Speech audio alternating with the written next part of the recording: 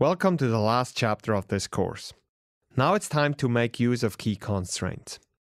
Here's your current database model. The three entity types, professors, organizations, and universities all have primary keys, but affiliations doesn't, for a specific reason that will be revealed in this chapter. Next up, you'll model a so-called relationship type between professors and universities. As you know, in your database, each professor works for a university. In the ER diagram, this is drawn with a rhombus. The small numbers specify the cardinality of the relationship.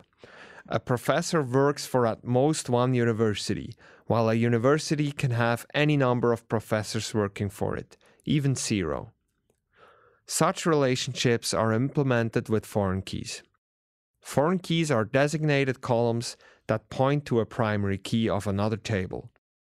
There are some restrictions for foreign keys. First, the domain and the data type must be the same as the one of the primary key. Secondly, only foreign key values are allowed that exist as values in the primary key of the reference table. This is the actual foreign key constraint, also called referential integrity. You'll dig into referential integrity at the end of this chapter. Lastly, a foreign key is not necessarily an actual key because duplicates and null values are allowed. Let's have a look at your database. As you can see, the column University short name of professors has the same domain as the ID column of the universities table. If you go through each record of professors, you can always find the respective ID in the universities table. So both criteria for a foreign key in the table professors referencing universities are fulfilled. Also, you see that university short name is not really a key because there are duplicates. For example, the ID EPF and UBE occurred 3 times each.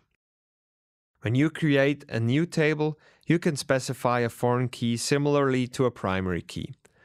Let's look at 2 example tables. First, we create a manufacturer's table with a primary key called name.